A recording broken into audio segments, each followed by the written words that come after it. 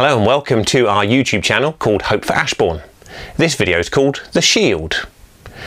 I guess it's not every day you're in need of a battle shield. Fortunately, it isn't a frequent occurrence in Ashbourne that you're attacked by armed bandits and need the protection of a shield. But we do have other things that we use in a similar way. There's been lots of news reports recently about PPE, personal protective equipment, masks and face shields to keep hospital staff safe. On a happier note, you might sometimes be needing shielding from the sun, or the opposite, and need the protection of an umbrella in the rain. Some jobs and sports need some sort of shielding for safety. Even our computers need protecting. Americans call the front window of a car the windshield. It withstands the force of the wind as you're driving along. Or maybe you've experienced hail pounding down on the car, or a small stone ricocheting off the windscreen, and we're thankful for that shield. We all want to be kept safe in our cars, in our jobs, in sports, and now with this virus. People feel anxious and afraid, and we want more than anything else to be safe and secure. Is there any hope? Are we meant to just trust in a mask and a face shield? Is that the only hope we've got? Well, in these short videos, we've been looking at the message of hope in the Bible, especially a part of the Bible called Psalms, right in the middle. And there we find some wonderful descriptions of what God is like, to help us know Him. In other videos we thought about God our fortress, our light and our shepherd. And we're thinking now about a shield.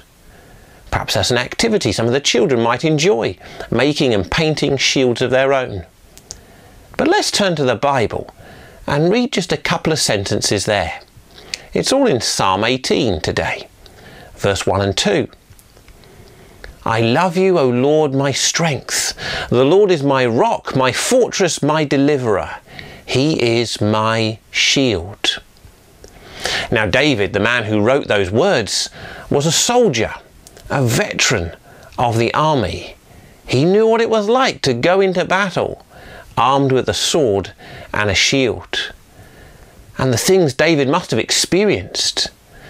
Perhaps those frightening moments, crouching down behind a shield as enemies fired volleys of arrows.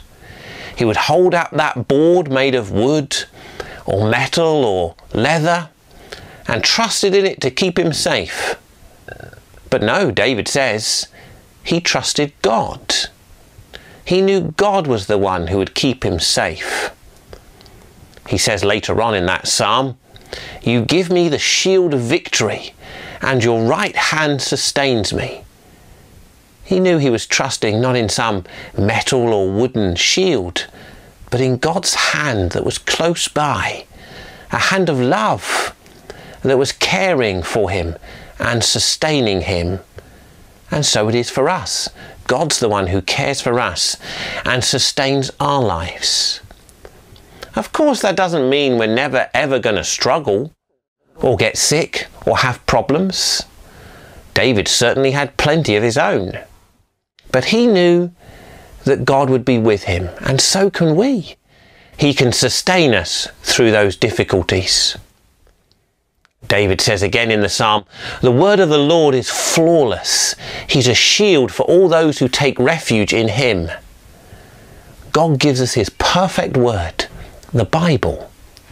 Read it and you'll discover the amazing true account of the life of Jesus, God's Son. Perhaps look in your house, see if you've got a Bible tucked away on a shelf somewhere, or maybe you can find one online to read. As we discover that shield that is found in the perfect Word of God, and we can cry out to God when we're in trouble, and we can pray to him. And we read, if we put our trust in him, he will be our shield. God isn't some sort of lucky charm, so nothing sad or difficult will ever happen. But he will always help and care for us, even in the most challenging of times. And ultimately, if we are trusting in Jesus, we are safe. He is a shield. He's the one who died to save us. He was the one who took the blows to protect us. He was punished on the cross so that we could be free and safe behind his shield. And if we know him, we'll find in Jesus a real and genuine hope. I pray that you'll discover the truth that's there in the Bible, that God can be your shield. God bless. Thanks for watching.